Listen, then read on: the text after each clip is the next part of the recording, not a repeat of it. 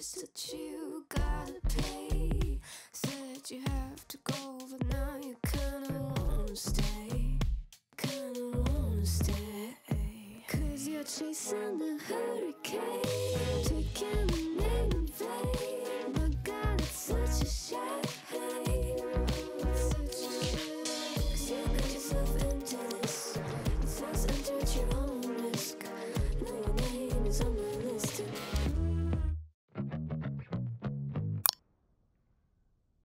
안녕하세요, 송세라입니다. 어떤 영상을 준비했냐면요, 봄 룩북. 근데 약간 여름을 곁들인 그런 영상을 찍어보도록 하겠습니다. 오늘은 6가지 착장을 준비했고요. 제가 자주 입는 그리고 또 좋아하는 스타일 위주로 준비를 해봤으니까요.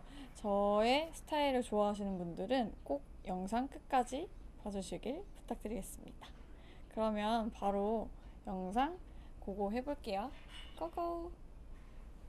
자, 첫 번째 룩은요, 바로 약간 근데 봄도 아닌 약간 여름을 겨냥한 룩입니다. 요 위에는 약간 플라워 패턴이 가미된 블라우스를 입어봤고요. 그 아래는 그냥 일자 핏의 스탠다드 핏의 데님을 입어봤어요. 거기다가 이렇게 덩크 로우를 신어주면 믹스 매치한 느낌으로 아주 과하지 않은 룩을 연출하실 수 있습니다.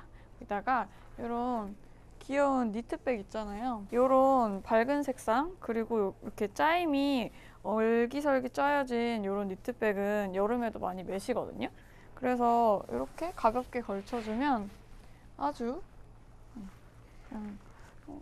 그냥 간단하게 꾸안꾸 느낌을 내실 수가 있습니다. 블라우스가 과한 느낌이 좀 들 수가 있어서 이렇게 중화시켜서 입으면 아주 센스 있는 룩이 완성이 되겠죠?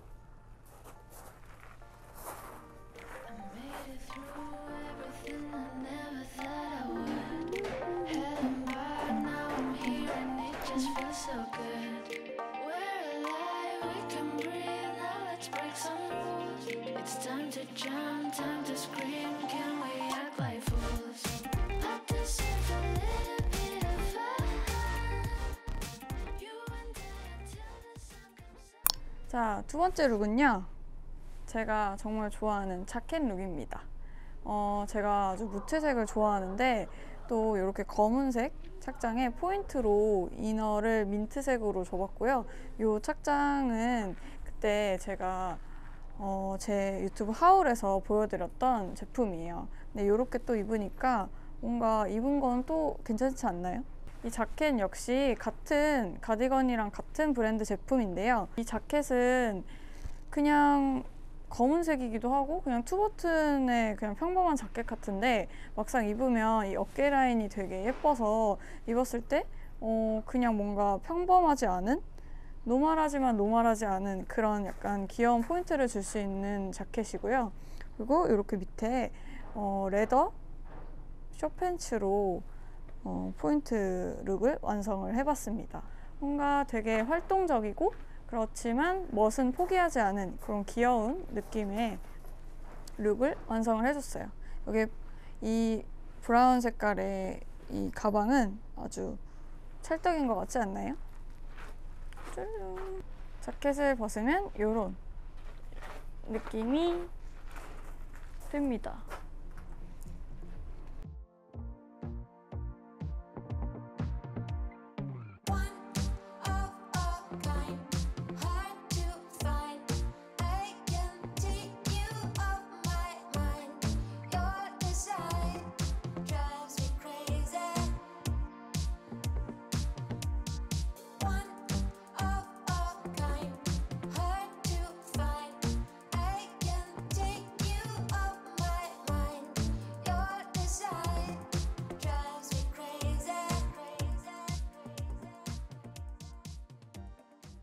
세 번째 착장입니다.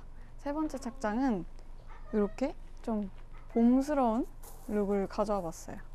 제가 좋아하는 이런 데님 팬츠에 귀여운 블라우스, 그리고 이 니트 베스트까지. 이 니트 베스트가 포인트 되는 이런 레드 컬러라서 이렇게 연출했을 때 아주 화사한 느낌이 나지요. 그리고 이 귀여운 노란 색깔 가방이 이렇게 빨간색 니트 베스트랑 잘 어울리는 것 같아요. 그리고 여기에 요새는 미니백 많이 매잖아요. 그래서 이런 룩에 좀 미니미니한 가방을 연출을 해주면 그냥 뭔가 트렌디한 느낌도 낼 수 있고요. 그리고 이 반팔은 여기 붙어 있는 게 아니고 이 반팔 블라우스가 따로예요. 그런데 제가 이 반팔 이 퍼프 소매를 너무 좋아해서 이 베스트랑 같이 연출하면 좋을 것 같아서 이렇게 입어봤습니다. 그리고 엄청 귀여운 리본 슈즈까지 이렇게 활용 점정으로 연출해봤어요. Nearly gave you a heart attack. Thought I told you to watch your back. Never know what to expect down here. That's the only solid fact. Guess I'd rather be on vacation. Guess I haven't got the education. I don't really have an explanation. So I found a new game to play. Thought I told you to stay away. 짜잔! 네 번째 룩입니다. 간절기에는 좀 추우니까 이렇게 가디건 같은 거 많이 걸치잖아요. 근데 이 가디건은 요새 작년인가 재작년부터 좀 나오는 디자인인데 이게 전부 다 이렇게 덮어주는 가디건이 아니고 이렇게 어깨까지만 덮어주는 약간 뭐라고 해야 되지? 팔만 가려주는 가디건이에요. 그래서 기장감도 되게 짧고 그리고 이렇게 숄더백과 이런 검은색 팬츠랑 같이 연출을 해봤어요. 이제 좀 있으면 샌들 신을 날씨잖아요. 저는 그래서 이 통굽 샌들이랑 같이 입어봤어요. 독특한 디자인의 민소매라서 좀 더 포인트가 되는 것 같습니다.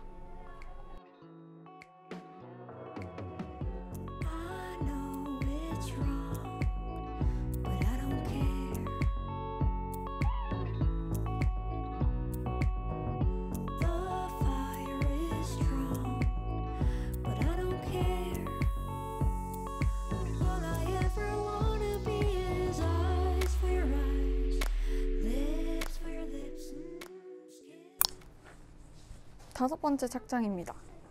다섯 번째 착장은 직장인들의 봄 스타일 느낌으로 가져와 봤습니다. 회사 다닐 때는 노출을 심하게 하지 못하잖아요. 그래서 네 번째 착장과는 완전 다르게 좀 가릴 것은 가리고 그렇지만 좀 더 센스 있는 룩을 가져와 봤는데요. 일단은 이 노란색, 이 연노란색 자켓이 되게 봄이랑 어울릴 것 같아서 가져와 봤고요. 그리고 안에는 그냥 무난하게 입을 수 있는 흰 티, 거기다가 이 노란색 자켓과 잘 어울리는 채도 낮은 와이드 팬츠를 가져왔습니다. 그래서 약간 이렇게 좁혀지는, 발목으로 갈수록 좁혀지는 디테일이거든요. 그리고 이렇게 로퍼랑 같이 연출해주면 아주 담백하고 그렇지만 화사한 봄 스타일링이 연출됩니다.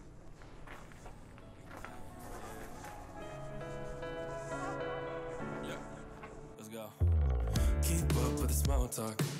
Fast car with the brakes off. We don't need to see that far. Yeah, I see you're a hot thing.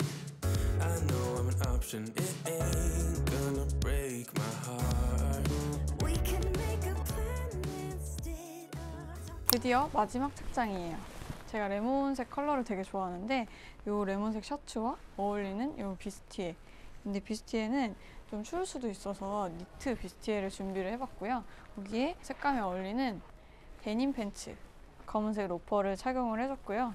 이 셔츠랑 비스티에 자체가 뭔가 무난한 것 같으면서도 되게 포인트 있는 핏과 그리고 포인트 있는 색상을 사용한 제품이라서 이렇게 같이 연출을 해주니까 되게 잘 어울리지 않나요? 그리고 가방까지 어울리는 톤으로 같이 코디를 해봤어요. made it through everything I never thought I would. Hell and back, now I'm here and it just feels so good. We're alive, we can breathe, now let's break some rules. It's time to jump, time to scream, can we act like fools? I deserve a little bit of fun. 저의 6가지 아웃핏을 소개하는 봄 룩북 영상이 끝났습니다. 6가지 착장 중에서 어떤 룩이 제일 마음에 드셨나요? 제일 마음에 드신 룩을 댓글에도 써주시면 제가 또 감안해서 여름 룩북으로 또 가져올게요. 재밌게 봐주셨으면 좋겠고, 그리고 재미있으셨으면 또 좋아요랑 구독도 같이 눌러주세요. 그러면 오늘은 영상 여기까지. 안녕. Take my time.